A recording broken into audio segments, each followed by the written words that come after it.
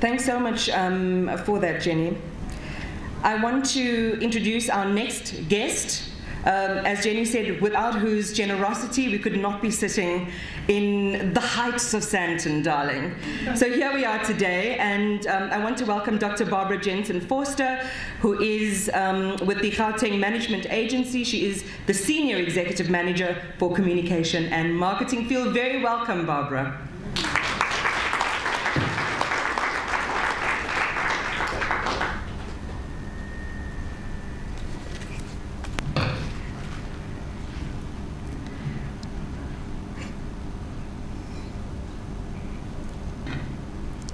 When the first sun rose, it found us waiting, long before others came to these hills. Our footsteps shaped the landscape, tamed the buffalo and the gemsbok. We rode the wind. We silenced the hurricane. Look at us. We have been here before.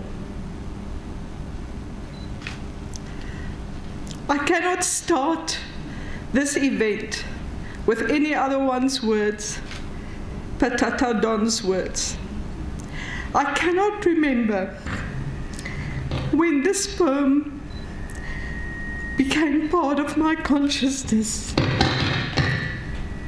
It had been for so long that it had become part of my DNA. I cannot write, but I can take some photos. I just came back from the Masai Mara, and every morning the sun finds me waiting for it. And every time that I dawn, I press down my shutter. These words, when the first sun rose, it found us waiting, goes through my head. I yet have to take the ideal shot, that final shot when I can put down my camera and say, this is it.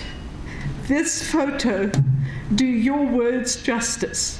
Hopefully it won't come too soon, because I still need to do a lot of travels into the womb of Africa. But this has been your words, and I hope some of my photos do it justice. But as Iman said,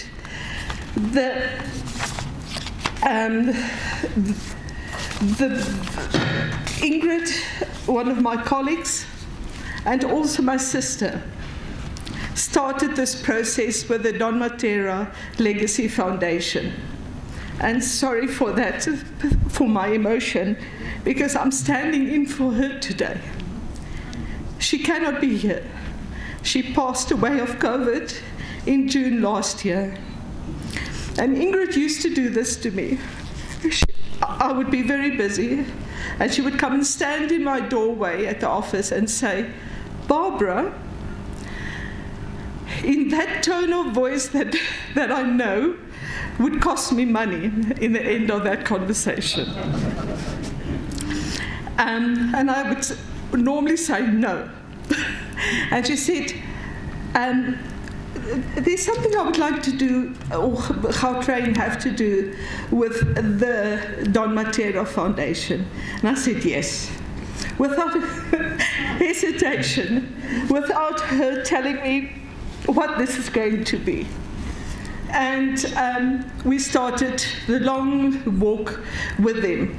This event has been arranged so many times and had been cancelled so many times due to the COVID pandemic.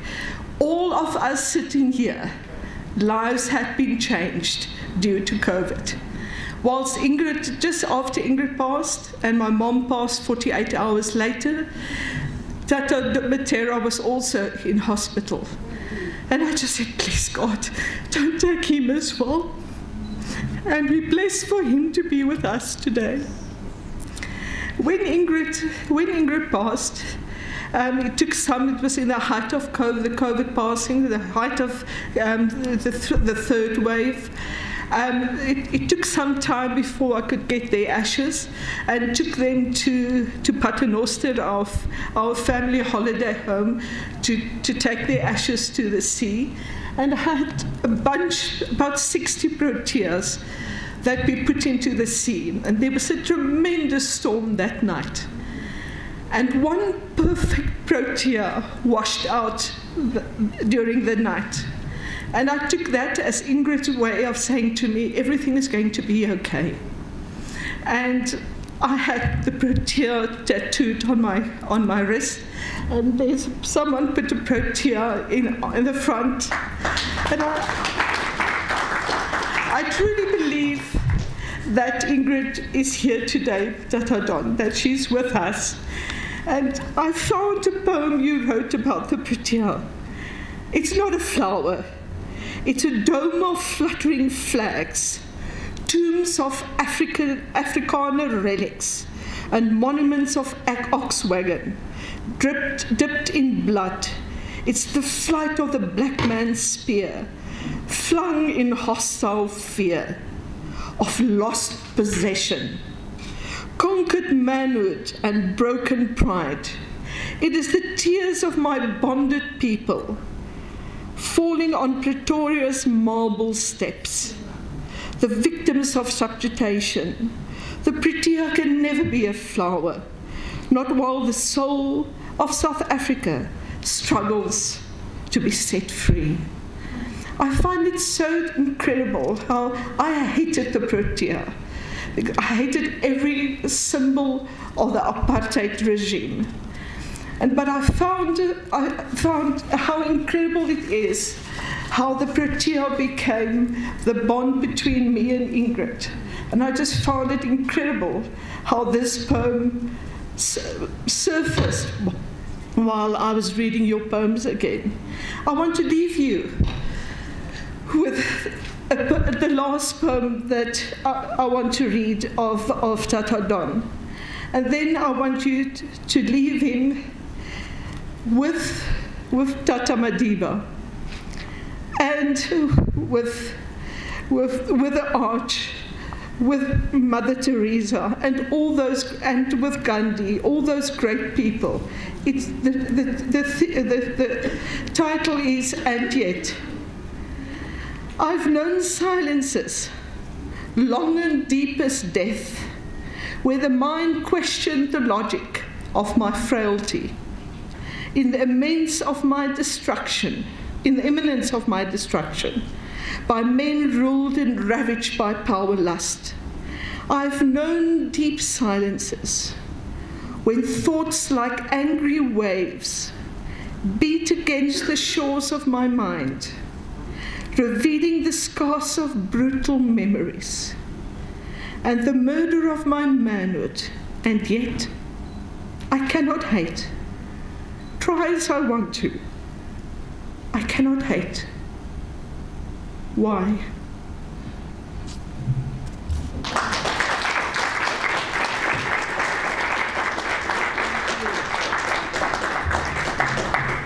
Barbara, how beautiful. And please accept all of our condolences on the loss of two of your jewels, really. I'm so sorry to hear that. We didn't know. And thank you for sharing so beautifully and so deeply. Really appreciate you. I want to introduce our moderator for today, somebody who's going to curate this conversation. I'm looking forward to it so much.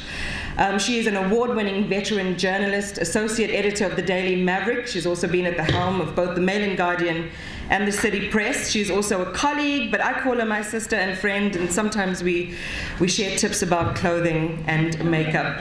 You threatened our makeup today, Barbara. I spent 3 hours putting this face on, and I was going to cry. Her name is Ferial Haffajee, ladies and gentlemen. Please give her a warm welcome.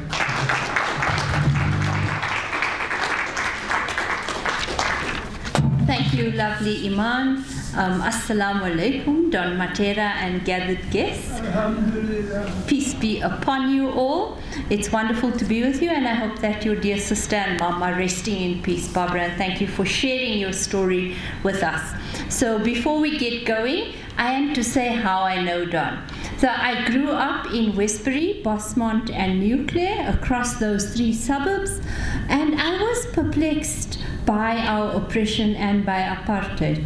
And I remember just before the tricameral parliament was launching, coming into being, I attended a play by Don Mattera at a community or a church hall in Westbury. And the words that stuck with me for helping to narrate and navigate that world, because it came about at a time where black people were being co-opted into the apartheid project, and where black and colored policemen, Indian as well, were the worst oppressors of our students and our people.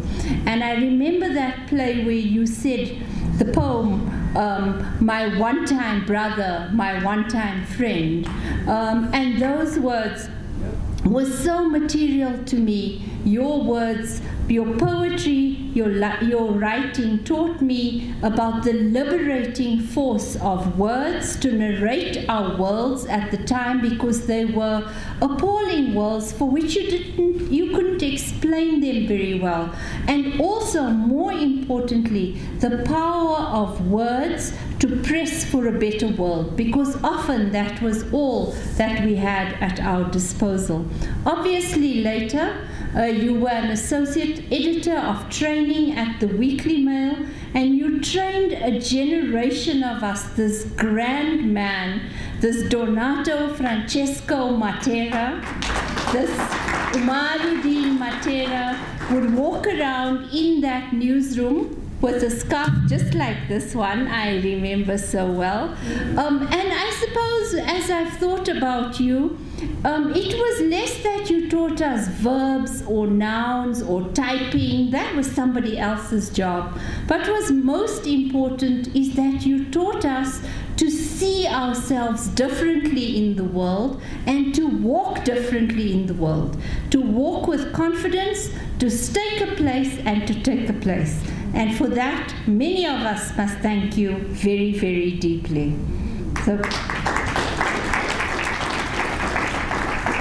So Professor Jonathan Jansen is our keynote speaker today. We all know him very well. He is South Africa's educationist extraordinaire.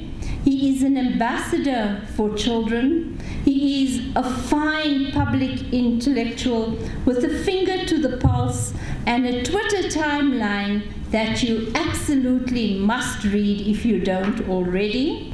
He's a distinguished professor of education at Stellenbosch. He is the president of the Academy of Social Sciences, where he's doing marvelous work, and he is the previous and shape-shifting vice-chancellor of the University of the Free State, a storied and awarded son of the soil. We very much look forward to hearing what you have to say to us today, Prof. Jonathan Jansen. Are you there? Can you hear? Hi, Ferial. Let me just check whether you can hear me. We can hear you beautifully. Fantastic. Oh my word. Two of my heroes on one stage, Ferial and Iman. What amazing people. And what an honor to deliver the inaugural Don Mattera Lecture today. I so wish I could have been there with you physically. The title of my talk, which I thought about a lot in the case of Bradon, is Unbowed and Unbought.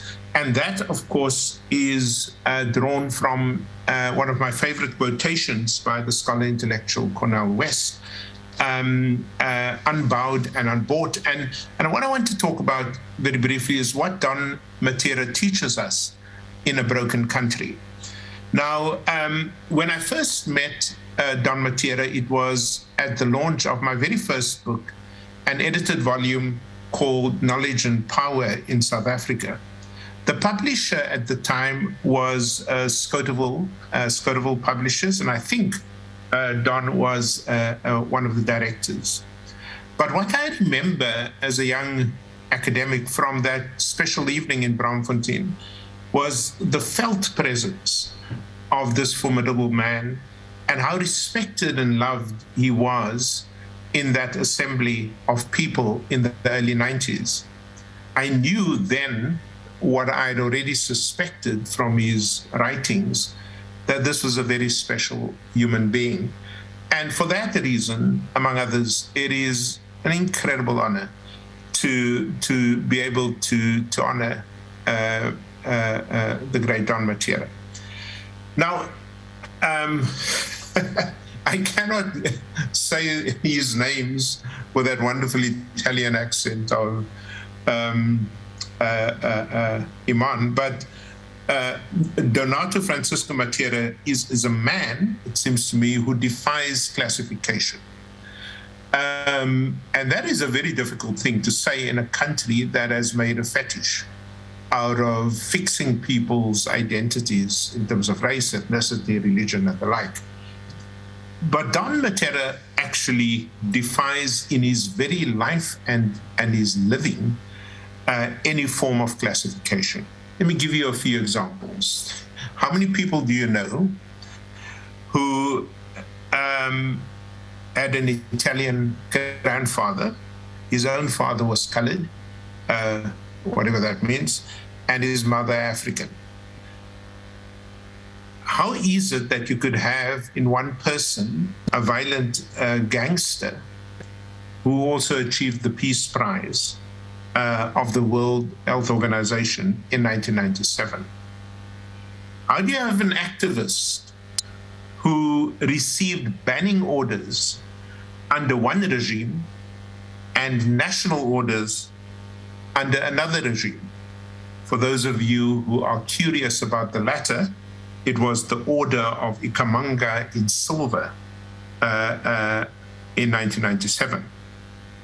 Here you have a man who fights with sharp knives at one point, and then with sharp words at another point. As a poet, as a writer, as a journalist, as a playwright. Here you have a man who is a Muslim, but the product of a Catholic convent school, and who in one of his poems quotes from Christian hymns such memorable lines as "Fast falls the eventide" and "When other helpers fail." For the curious, these are words from "Abide with Me," a very famous Christian hymn, which was composed by a Scottish Anglican in 1861. Here you have a man who once destroyed lives and now has become one of the most iconic community builders of our times. And finally, here you have a man who joined the National Forum because he believed the UDF was not racially inclusive. Don, you'll have to help me understand that one at some point, and so on. But clearly, a man who defies classification. What is the point of this, of what I've said so far? That in his life and in his learning, and indeed in his loves, Don demonstrates what it really does mean to be a citizen in a democracy, or as my friend John Samuel puts it, he teaches us through his life the habits of democracy. What does that mean? It means that you cannot and should not be defined by origins, by who your parents were or where they came from. It means not allowing others to define who you are. It means not to be trapped in some given identity. It also means not to be constrained by political loyalties and not to be defined by your past. At no time in our history is this more important, this kind of commitment, than now. The organized attacks on foreign nationals, especially those from other African countries, is deeply, deeply disturbing. Somebody tweeted the other day, because of my tweets on going after these people, said on Twitter, once we have deported them, we are coming to deport you. And I found that very, very interesting, which is fine, except I'd like to know in advance where you're going to deport me to. That would be most interesting. You make a huge mistake, ladies and gentlemen, if you think this is only about organized gangs like Dudula or frustrated township residents. It is also our government in a dangerous messaging throughout the civil service to do head counts of non-South African employees. Worse, in some of our universities, there are now EE policies that make it virtually impossible to hire academic talent from other African countries. Let me just divert here for a second. I don't know a lot, but I know a little bit about universities. The one thing I can tell you, no university becomes great in its development, in its research, in its teaching, when it only relies on the natives, if you know what I mean, on us, on the locals. No university in the world. It is an extremely stupid idea to think that you can build training and development and research institutions without taking the word university seriously, which means the universe of talent, the universe of ideas, the universe of... Anyway, UCT's new policy on employment is one such example. It's a despicable document, and it should not be allowed to go ahead, to basically cut out. And I ask you to remember what our universities would look like without the Cameroonian Akil Mbembe at Wits University. I ask you to imagine what Stellenbosch University would look like with one of the most highly cited scientists in the world in the agricultural sciences. I ask you to imagine what UCT would look like without Francis Liampo. And you would collapse the University of Fort Hare, that I know for a fact, if you had this kind of policy against African nationals in Alice and East London. It is absolutely despicable thinking. And so don't fool yourself to think that this is only about, you know, poor people in the townships. This is also about the civil service, and I'm ashamed to say, it is also about our universities. As I read Don's work, I suspect a very strong Pan-African solidarity that energizes his thinking. Think of this beautiful poem he wrote, Zimbabwean Love Song. Sing and dance, sons, daughters of Zimbabwe. It is the call of a timeless glory and the beat of the native song that beckoned you to struggle on. Nana Zimbabwe, it was your dance of daring feet which set the bush ablaze, made the dying sweet. Sing and dance, daughters and sons of Zimbabwe. It is the rooster that sings of children marching against the wind. The white night is dead. Freedom walks in the sunrise and in the glow of an eternal love song. I'm sending this to all my Zimbabwean friends on Monday. The further point of the discussion so far is of a man who denies classification, is that Don moves around a lot. Like somebody else for whom I just had the pleasure of recording a lecture of this kind, also September. He cannot find a place in a single political group. He moves. And this allows the man a fierce independence. In other words, he is, to use old language, his own man. Nor can he be tied down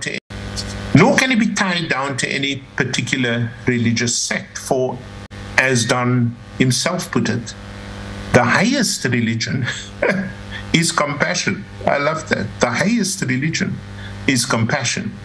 I fret very often when I look at, where I grew up which was essentially evangelical faith. And I look at the right-wing evangelicals across the world, particularly in the US at the moment. And I think people have just forgotten the very simple compassions that should guide your life. Things like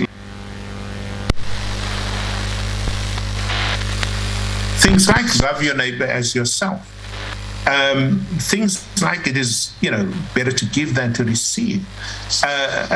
Things like, welcoming the stranger. That's actually what all faiths, all Abrahamic faiths are about. And yet we don't live this highest form of religion, which Don calls compassion. He belongs, but he is not owned by any party or any faith or anyone. Now contrast this with the ANC officials in Cape Town, who in the middle of the Russian invasion of Ukraine went for celebratory drinks at the Russian consulate to commemorate a political relationship. They are owned. They lack independence. They lack integrity. It is they of whom Don Mattera wrote, they crawled for the colonial crumbs of comfort and sold their souls for money. Contrast that sniveling position with the white comrades that Don Mattera once described, men and women of conscience who sacrificed their days that others might be free. What drives a man who cannot be classified is that conscience lies at the center of his life as a development activist. He said this more than once. My personal mission is to remove pain and suffering from people's lives. This is not supposed to sound profound in democratic South Africa, and yet it is, for it stands in contrast to what so many in our government does. 3 examples quickly. The utter decay and dysfunction of some of our public hospitals. The fact that there are still hundreds of pit-littering toilets in many of our public schools. The demise of almost every one of the SOEs. Why? Not because of a lack of competence, but because of a lack of integrity. It sometimes feels as if our country is in an ethical freefall. And 3 things happened recently that, I'm a very optimistic person like Don. I believe in the children. I believe in, our country's future and so on and so forth. But the other day on Twitter, I saw a man running with the robots, the traffic lights. That long yellow pole with the light fixtures still at the other end. And all those heavy electrical cables inside. And because it was heavy, he had to come up to breathe every few, minutes. And there the camera was tracking this man stealing the robots.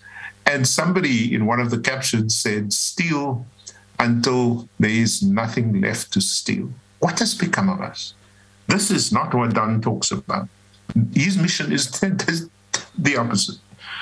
Ferial, in fact, I think posted something about, I think it was one of the relatives taking a photo from across the road showing people literally uprooting a bus shelter and putting it on the back of the bakkie. So the robots goes, the bus shelter goes. And I work with schools, as you know, a lot. And the other day I went to a school in an area where I grew up, where everything in that school is stolen. That school is as fortified as Pollsmoor prison a few kilometers away. Everything gets stolen, and there's nothing left to steal. And then I realized how depraved we are. The school planted grass just to beautify the place a little bit. Planted a bit of grass in front of the school. Do you know that these gangsters jumped over the fence at night, dug up the grass, and went to probably sell it somewhere? I mean, it's not just that we have a corrupt government that seems to have gone over the edge. It is that ordinary citizens now also believe that, you know, since they steal at the top, I have one life, let me steal at the bottom. This is not to remove pain and suffering from people's lives, Brother Don. Didn't you get the memo? Almost steal.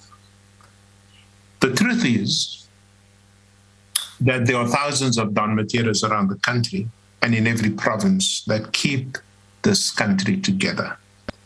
We have more NPOs than all other African countries combined. We have a functional civil society in a highly dysfunctional state. What is special, as I move towards a conclusion, what is special about Don Mattera's approach is that he puts children, as you heard before, and in that little track, at the center of his development commitments. And this comes out beautifully in any number of his poems. Under apartheid, he wrote No Children. There are no children in Soweto, Langa, Manenberg. They are dead, jailed, crippled, blinded, tortured. If it stopped there, you wouldn't have, you have a real picture, but you wouldn't have the complete picture, because in song for this child, those very children give us life. Let this child's bright eyes conquer the cold darkness, shine across the tortured earth. These children, in other words, lift us from despair, as he says in Child, the poem Child. And children again came, pure and cleansing. The children planted a new Africa for a new world. I believe that Don Mattera's deep and broad involvement in the lives of the children of Eldorado Park and elsewhere is driven by this faith that the future restoration of our humanity and the security of our country lie with his youth. It is a vision that I share and want. So finally, how can we thank you today, Don Mattera, for showing us how to live our lives? You write in Child, what do men or women live for, if not to be remembered by their beloved? I want to assure you, Don, this afternoon, that you are well remembered and that you are deeply loved. Thank you.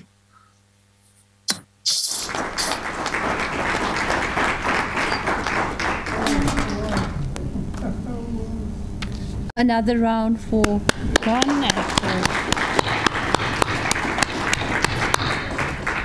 Thank you very much, Professor Jansen, for that beautiful inaugural lecture on the unbound, the unbought Don Mattera, taking us all the way from our past to this very moment, and making us reflect not only on all that we don't have, but what we do have. Wonderful civil society, very important people doing work in the non-profit sector. Thank you so much, Jonathan. I believe that you have to leave us, so we will say farewell to you as we call on our panelists to join us.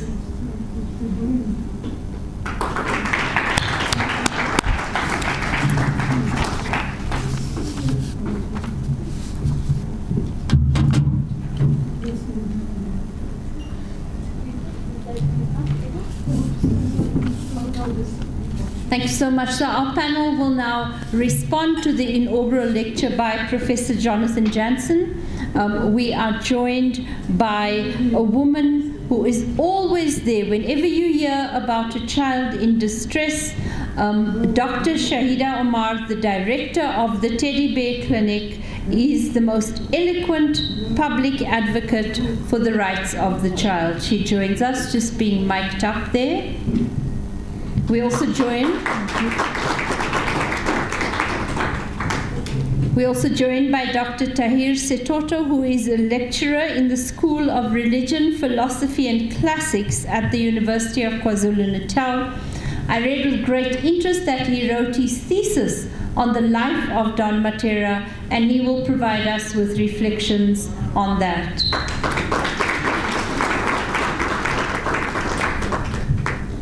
Very welcome to both of you. Just getting the mics down. We'll start with Dr. Omar. So let's give it a few minutes to get sorted.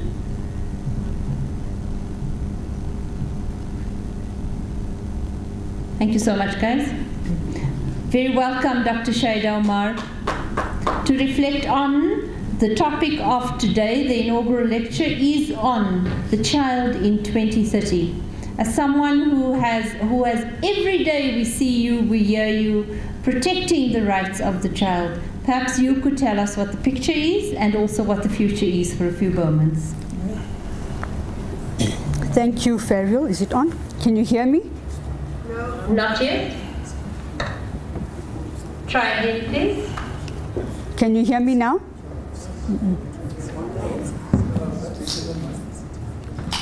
Now? No. I wonder if you want to come over here. Is that okay? That's fine. Oh, perfect. Thank you. Thank you.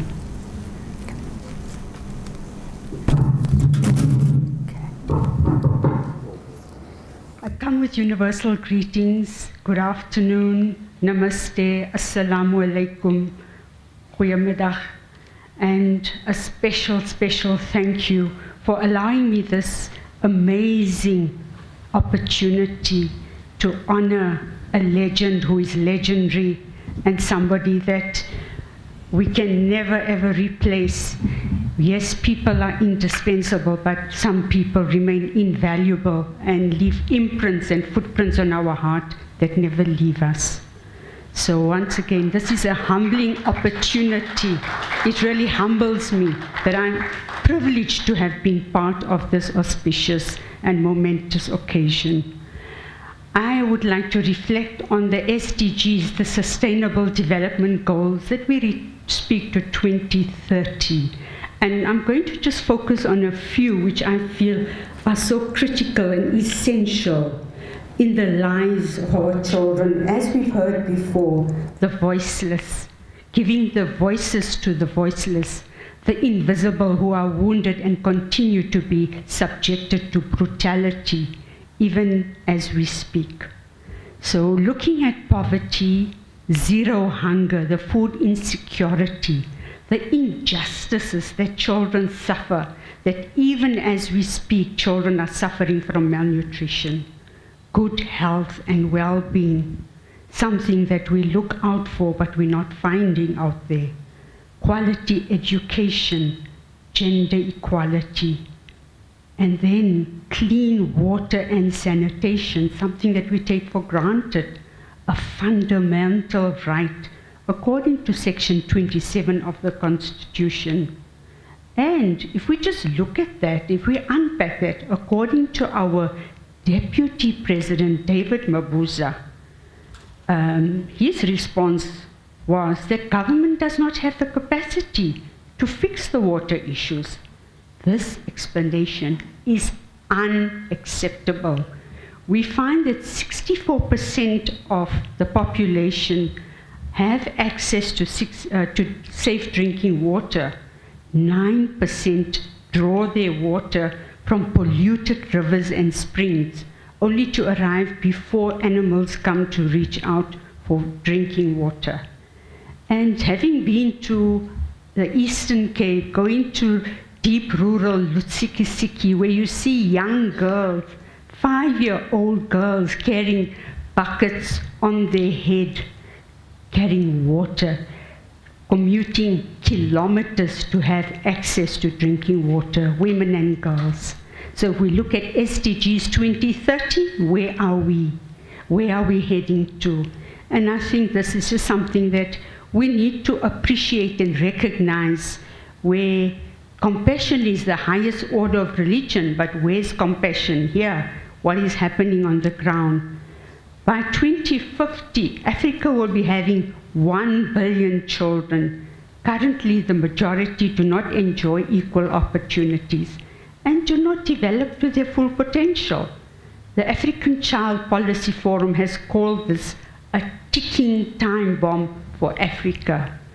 And all members of the African Union, including South Africa, have endorsed Africa's Agenda 2063 and Africa's Agenda for Children 2040, recognizing that inclusive, sustainable development of the continent depends on realizing the rights of all children to secure their equal and optimal development. Something that I want to just remind you, and I mean, we all sit and listen to media hypes and we all get worked up and upset, and it's about violence on children, on violence against children, which is definitely an important issue, but children's equal and optimal development is a sustainable development priority. If we just look at the school closures during the COVID period, school closures in South Africa resulted in the loss of 200 days, equivalent to 1.5 years of 1.5 years long-lasting implications. Being out of school for that long means that children do not just stop learning, but also tend to forget what they've learned, and also opportunities for social engagement and giving result to behavioral disorders, mental disorders, the anxiety, the depression, and all sorts of other unintended consequences. But if we talk about unintended consequences, we also need to look at the food insecurity, the injustices that children suffered. 66% of children suddenly did not have food when the National Nutrition Feeding Scheme came to an abrupt end during the lockdown period. There was no forethought, no planning, and many families suffered as a result of that until the EEL took it upon themselves. We went to the High Court. We, Teddy Bear Foundation for Abused Children, submitted affidavits supporting this, and we were successful in that application. But one just needs to appreciate that during the lockdown period, we found children in the informal settlements outside of Soweto where they were scraping the bottom of dustbins. They had no food, and these children were ranging from 5 years old to 11-year-old children. So I just want to bring that to everybody's attention. We know that most of the impact will be on children and youth who happen to be between the ages of 4 and 24 years in 2020 and 2021, generating a huge intergenerational inequality. But I want to also remind everybody that a significant proportion of the budget spent goes to grants. This is absolutely necessary, but not enough on its own to shift human capital development. And if we just look at the challenges, the South African National Rights Coalition, together with UNICEF South Africa, appeal to the President to profile children's rights to nurturing, care, and protection. It must be a national sustainable development priority. It must be advanced by all organizations of the state, working in collaboration with civil society, business, the media, and other development partners. However, the path that has been chosen neglects children and focuses exclusively on business-driven economic recovery and little on social, civil, and political recovery. The President's focus is on the private sector and how it can unleash the dynamism of the economy. Of deep concern is that there is absolutely no mention of the importance of enabling nurturing environments to unlock the development potential of the country's greatest growing asset, and And that is, of course, its children, the children of the country, the children of South Africa. The President emphasized from the outset that the focus will be on the same priorities. This I'm reflecting on the SONA. As in the previous year, overcoming the COVID-19 pandemic, a massive rollout of infrastructures, a substantial increase in local production. He even said local is lekker and spoke about his suit being manufactured by a local company. An employment stimulus to create jobs and support livelihoods, the rapid expansion of our energy generation capacity. So at the end of the day, it was all about business environment and job creation. The only mention made of children in the SONA was the following fragment, quote unquote, "Many children still have to brave overflowing rivers to reach schools."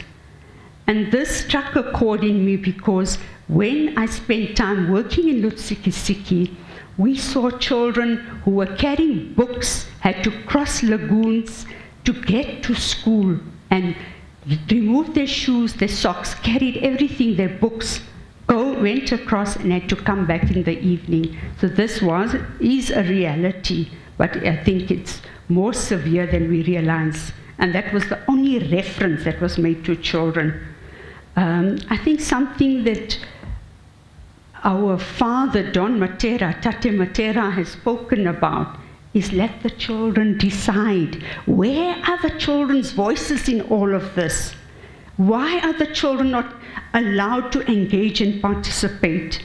And I think our president failed to mention the children's parliament and their demands for advancing their rights and the country's development.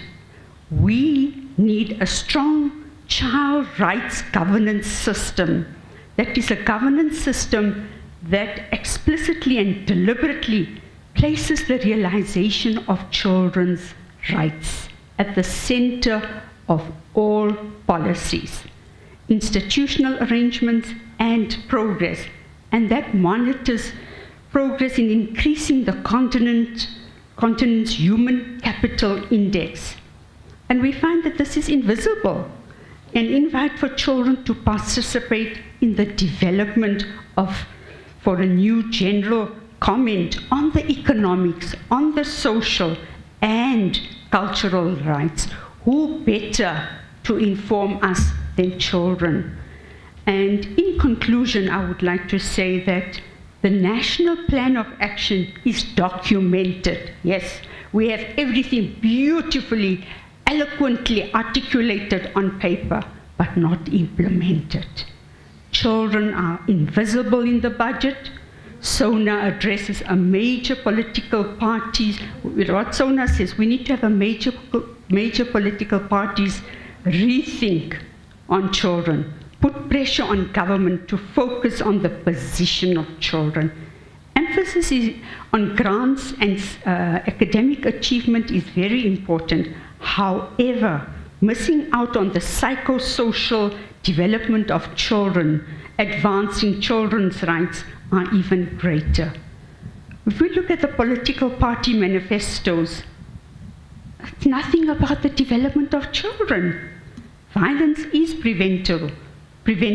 Mental health and sexual and reproductive health and rights can be ameliorated with trauma care and intervention.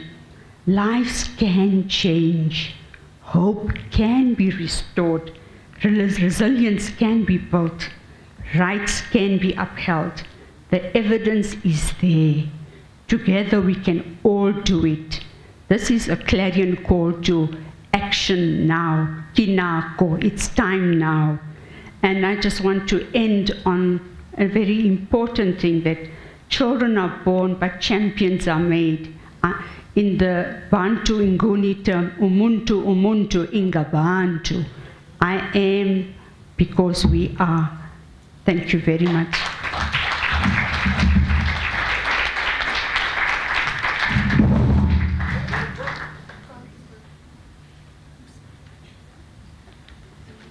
Thank you very much, Dr. Shaida Omar, for taking us right to the heart of the topic of today, the child in South Africa, and showing us how word is often 25,000 miles from deed. Next to give us his reflections is Dr. Tahir Setoto, who has written his thesis on the life and meaning of Don Mattera. Is that working, Dr. Tahir? Is it working there? Okay.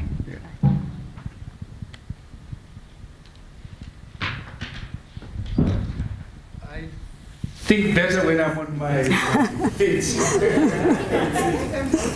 If you do not mind. Thank you.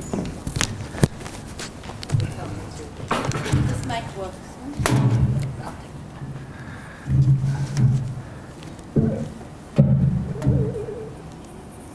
Bismillahirrahmanirrahim.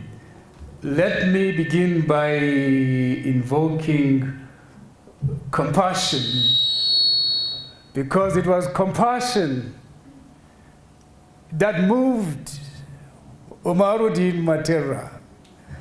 We were given a brief that the first 2 minutes, as respondents, should state what is your connection with this wonderful human being. And so I'm not going to try and be eloquent this afternoon. I'm going to try and speak from the heart. I met Don Mattera through one of the classics of South African poetry, but also through one of the classics of South African autobiographical writing. A Zanian love song, and memory is the weapon. But later on, we met him as activists in the various youth movements, namely amongst them the Muslim youth movement, where he would grace our tarbiyah or training programs. But to fast forward, little did I know that later on in my life, I would devote an entire academic study. And a disclaimer, Chair, the thesis was not on the life of Dr. Umaruddin Don Mattera. The thesis sought to answer a question that Don Mattera posed to me when I sought his consent when I was about to embark on a doctoral study that would foreground his work. And it was not about his life, rather it was to search the South African literary archives and ask why, as Raphael the Abdon has eloquently captured it, why has the canon, Don Mattera, I quote Raphael the Abdon, on his recent piece of writing, commenting partly on the PhD, doing a critique of the PhD, amongst other things, but also he asked this profound question, and he says, Don Mattera, the poet forgotten by the canon, the poet forgotten by the canon. And therefore, when we were asked to be respondents, we did not take it as a form of entitlement. We are not entitled to be here. We are not entitled to be here. We are here to honor somebody, someone who embodies compassion. Don Mattera is the embodiment of compassion. When I was a student at UCT, I was walking on the streets penniless. As students, we are always penniless. And I met Dada Don Mattera on the corridors. He was invited as a speaker by the Black Consciousness Movement on campus. He did not ask. He went straight into his pocket and took some notes and said, "Take it, don't ask me." He said, "Take it." And that is Don Mattera. A selfless individual. A selfless individual. And therefore, chairperson, organizers, the leadership of the Don Mattera legacy and the entire Don Mattera family. We are humbled to be present here today. That's why we could not miss this event, not COVID withstanding. We said, we will come. And therefore, I also want to acknowledge my soulmate, my twin, who woke me up early in the morning and say, "You cannot afford to miss the flight to Johannesburg. Otherwise, you will miss the event." And so thanks to her. We were asked to be respondents to the keynote address by Professor Jonathan Johnson. And I want to turn to the address itself by summing it up. If I were to sum up Professor Jonathan Johnson's address without repeating what he has said, I would say in a nutshell, Professor Jonathan's address, amongst other things, says to us who are gathered here, it says to us, to paraphrase, why Don Mattera matters today more than yesterday. And I would paraphrase and say a discursive on the need for a discursive suspension of Biko and Mandela. On a need for a discursive suspension for Biko and Mandela. Why Don Mattera matters today more than yesterday. And don't get me wrong. I'm not dissing. I'm not disrespecting the Mattera, Bantu, Stephen Biko. Nor am I trivializing the sacrifice of Tata Nelson Mandela. But I'm saying, as Kilian, Yasmin Kilian, in one of the early elementary studies on Don Mattera. Grazie Donato. In the transition moment, in an honest piece of work that was written on the eve of what? The moment after apartheid, she said, South Africa needs Don Mattera today. We need to pay more attention to him.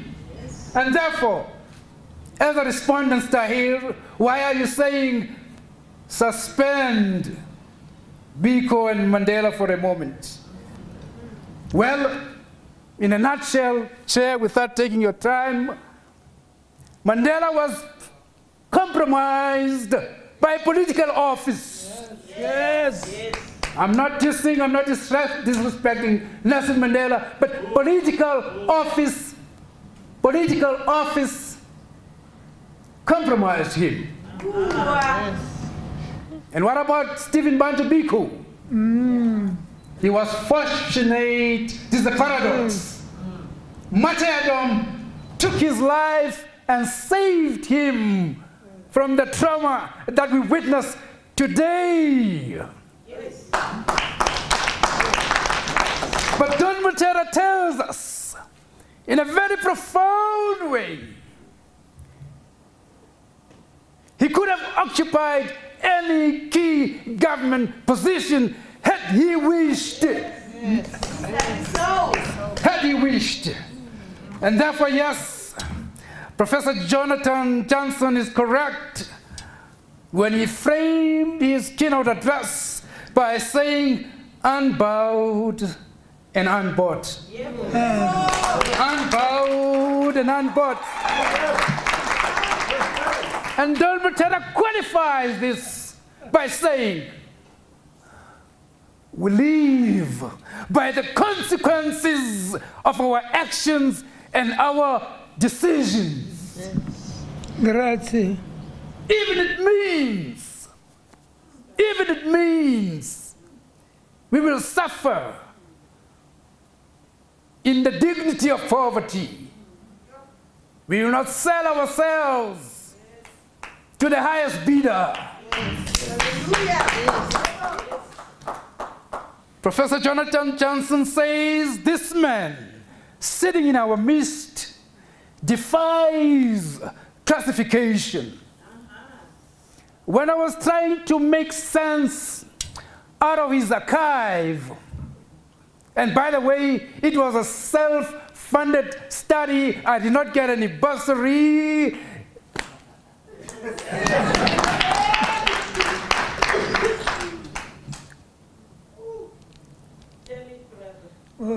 I went to the archives in Grahamstown.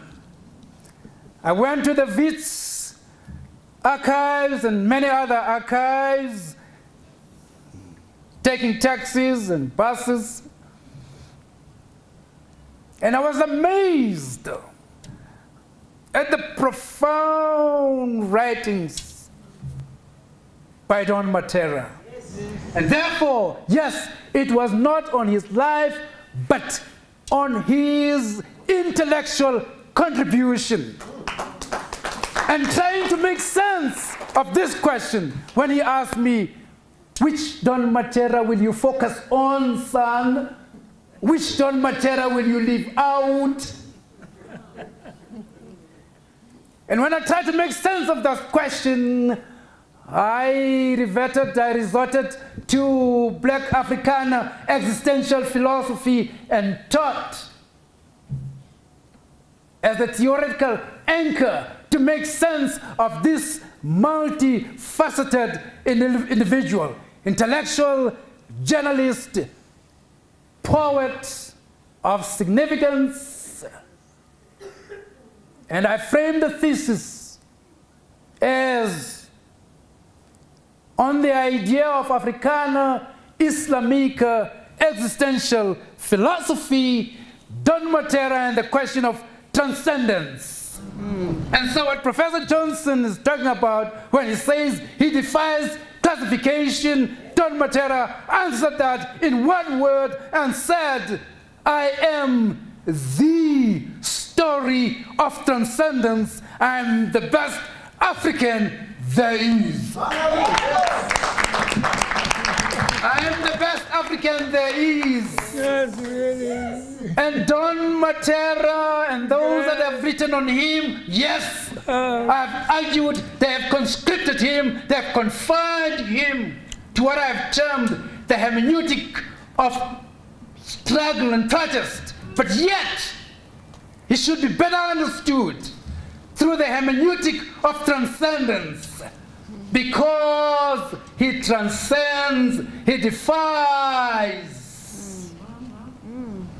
He defies, to quote Professor Johnson, classification.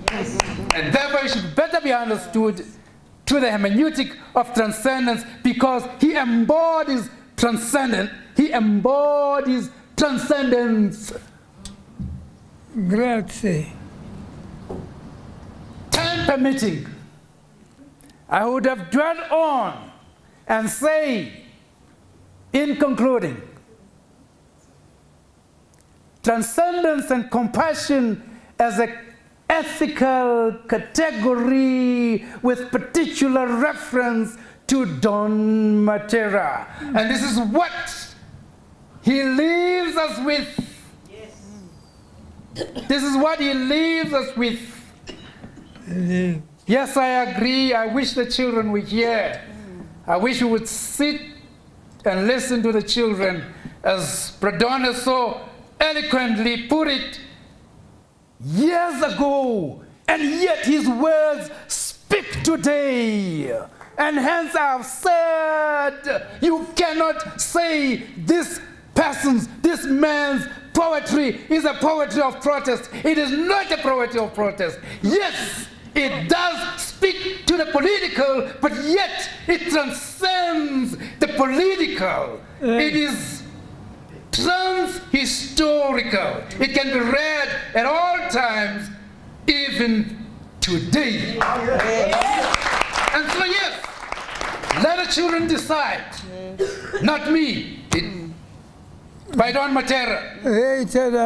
Let us hold this quibbling of reform and racial preservation, saying who belongs to which nation. And let the children decide. It is their word. Radon, we salute you. Amanda. We salute you. Amen. And the Mattera clan. Amen. And the leadership of this foundation for ensuring that your memory, as you have taught us, that your memory lives on. Yes. Thank you. Thank you.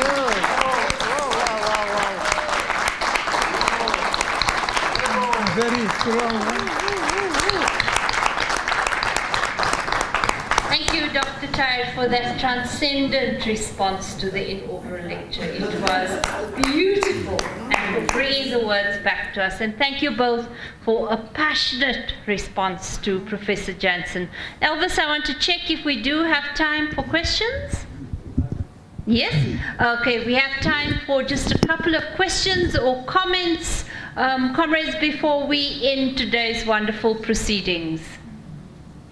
I have a mic here. Are there any thoughts? I think that Dr. Tyre has got us all. If there are later, anybody? No? That's fine then. Thank you very much to our two panelists for your passionate responses today, and thank you so much for telling us about transcendence and the importance of the canon, the work of Don Mattera. I hand back to Iman now. Thank you very much. Tahir took us to church, he took us to the temple, and he took us to the mosque. I thought it was Friday. It sounded like one of those rousing khutbahs that you hear from the mimbar.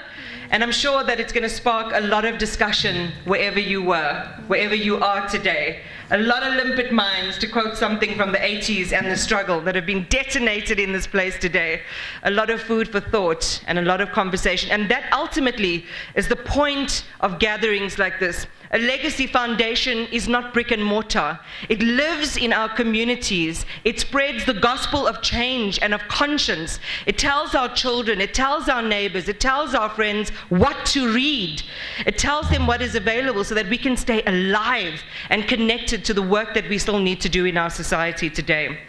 I just want to thank both of you for doing such a brilliant job of synthesizing those important thoughts. Shahida, again, reminding us that everything pivots around our children. Jonathan, for doing such a stunning job, as always, of provoking us to think. And Tahir, again, raising our consciousness. And as we resonate and reflect on the experiences of your life, Bra Don and Tate Don, the depths of its struggles and the heights of its realized potential, I thought about an interview you did once and the engravings the story of your life leaves on us. I thought about your scars. 9 scars, 9 lives and lifetimes, your words as wisdom's old wine in the new skin of our today. They are both sermon and they are medicine. Thank you for your life. On that note, all good things have to come to an end, even our time in Sandton, Barbara. So I want to call on the Deputy Chair of the Don Mattera Legacy Foundation to close proceedings. Dr. Teddy Mattera, the floor is yours. My son. What is it? he have his doctorate in? What does he have his So doctorate? he was in university and he got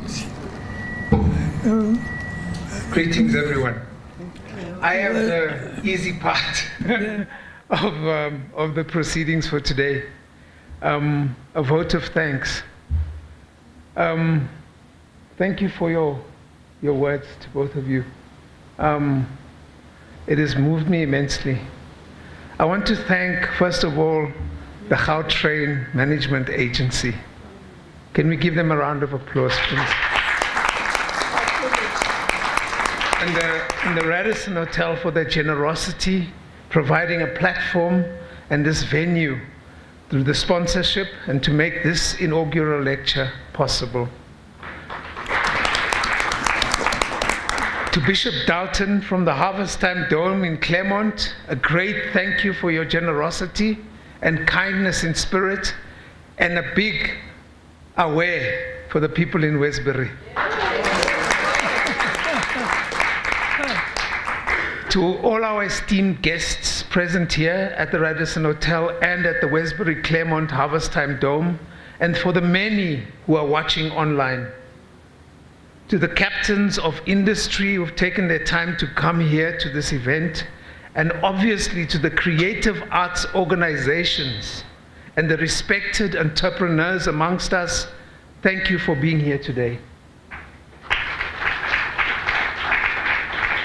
But most of all, to the people of whom Don Mattera speaks of in his literature, his poems, his actions, and as a human rights activist, we celebrate you today.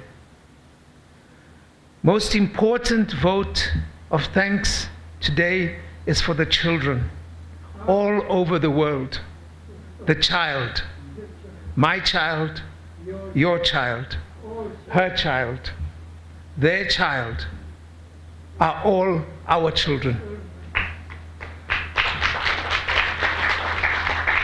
It is through this word that we've heard endlessly today that is manifest in Don Mattera.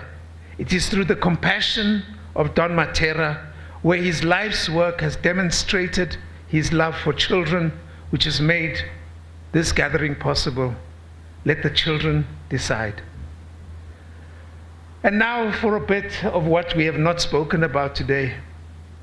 So while war wages in different parts of the world and millions are displaced, thousands are killed and many more injured, especially the children, let us not forget the oppressed worldwide who've lost their land and lost their beloved. From Palestine to Uzbekistan, to the Middle East, to the Ukraine, to all over the world, it is important for us that we remember the children. The participants who have applied their minds today. Ferial, we thank you. Iman, thank you.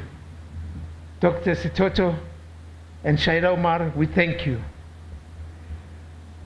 Our respondents have been amazing in how they've addressed our keynote speaker, Jonathan Janssen's address, and we thank him immensely. Could we please have an applause for them?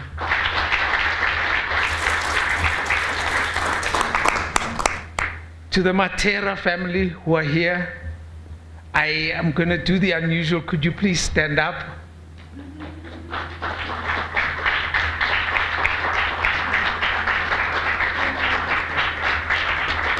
There's a great clan melody. Please stand up. There's an entire clan and an extended family who are also online in Westbury listening, so thank you very much. To our beloved board members, our chair, our workers, everybody in this organization who give of themselves in every possible way to have made this occasion, the launch and the way forward possible, and those in Westbury of our membership to the board who are there, we salute you and we thank you all. Can we please give our members a round of applause as well? it would be dishonorable of me not to ask for this moment. I'd like you all to please stand up. Me? No, not you. It is about you. And I'd like us to honor our patron, Don Mattera.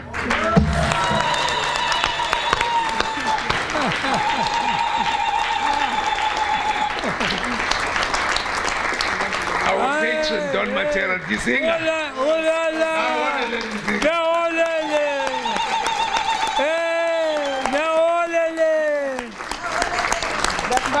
In honor of this occasion, thank you, you may sit down. Could we please ask Shaquille Preslin, who's got an offering to make for us, to Dr. Don Mattera, please come here. I'm done. He's just going to do a small poem for Don. Okay.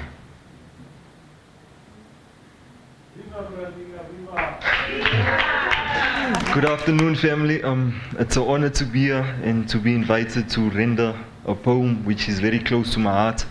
It's a baby of mine, and I hope you'll all enjoy it. Our environment.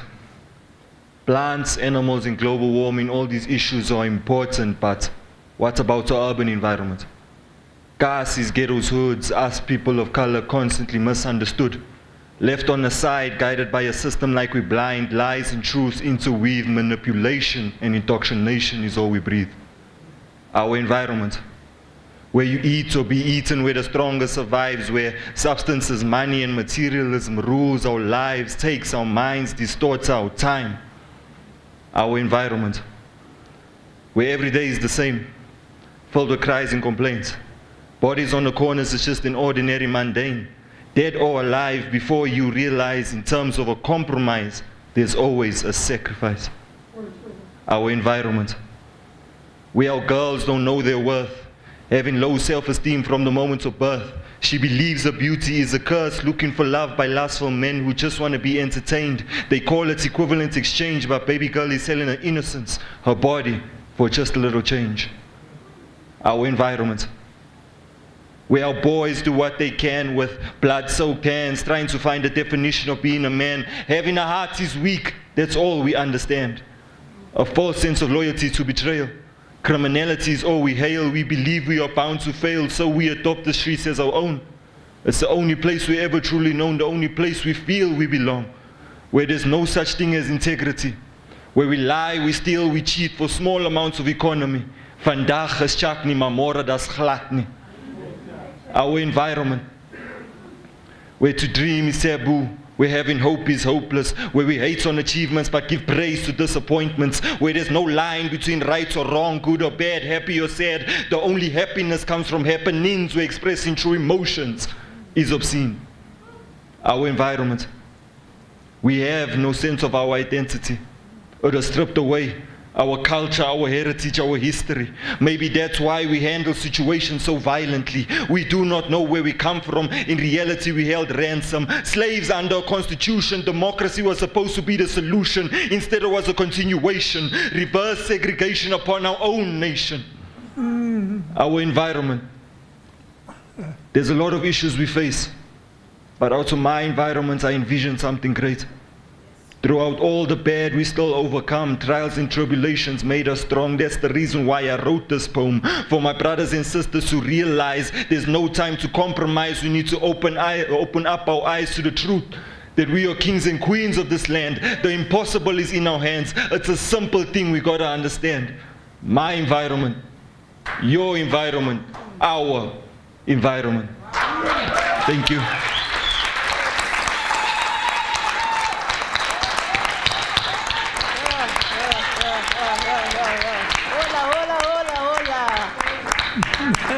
Wow, that was powerful. And again, it just proves your hope, I think, Bro Don, that the legacy that you leave lives and lives and lives and continues and lives. That was amazing. Thank you so much. Teddy's back for an encore. Come, Teddy. I wanted to, excuse me, man. We have gifts for all of you. We've had Don Mattera's Memories, the Weapon republished, which we would like to offer on sale outside, but also to our guests today, including yourself. So let's start off with Dr. Shaida Omar. We'd like to offer Dr. Sitoto.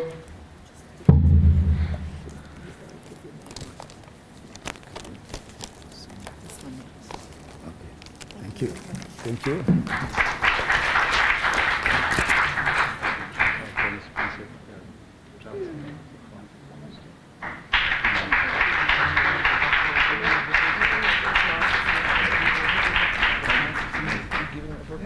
Okay. Dr. Barbara Jensen, also a copy for you, please.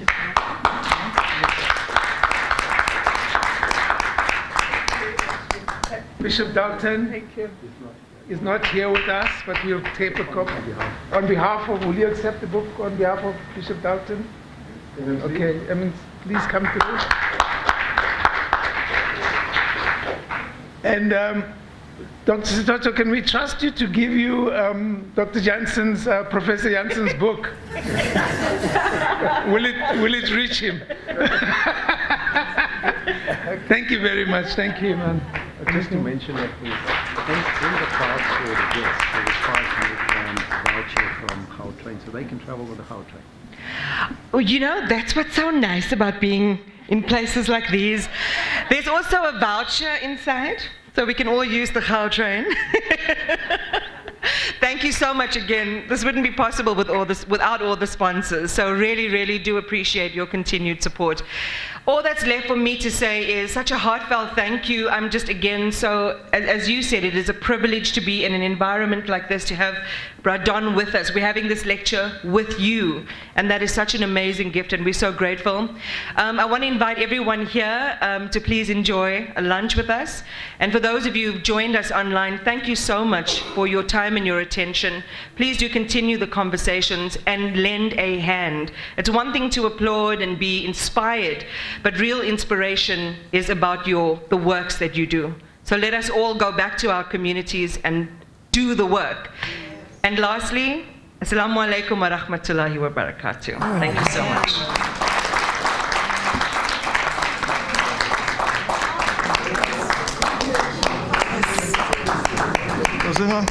Ik was weg met mijn kind. Met mijn kind. Ik was Donnie was Donnie. Je moet voorstaan. Je ziet me, je not me niet weer. Ik ken jou. Ik moet naar mogen. Yes, something. Keep him aside. Oh, it's about kitchen 12. Get your down.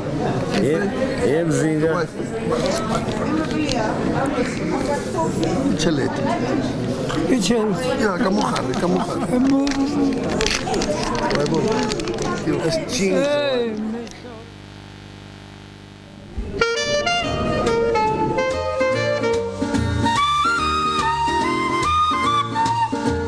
Donato Francisco Mattera. My Tswana name is Munapule Lebake. Ik is hier geboren in 1935. Toen is het nog Western Native Township.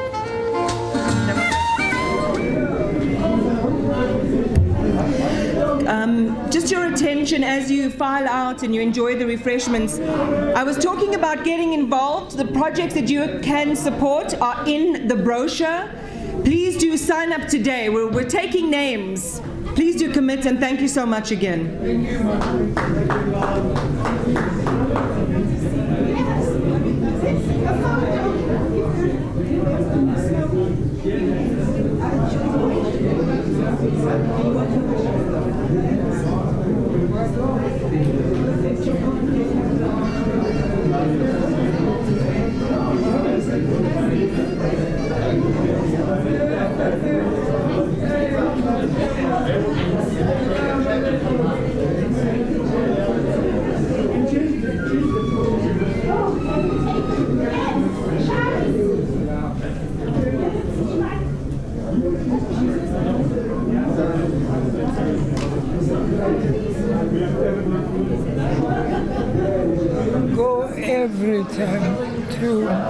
Yeah, so nice to see you. Look at you. We had a poetry evening for Palestine last night. Oh, for Palestine. There was a young Congolese girl. I will send you the recording. Beautiful. She talks of displacement and migration. Yes. Allahu Akbar. Alhamdulillah. She was amazing. And there was a Palestinian girl also. There's young poets coming through, but their minds. Well, I had my life. I had my life, so I can run all the time.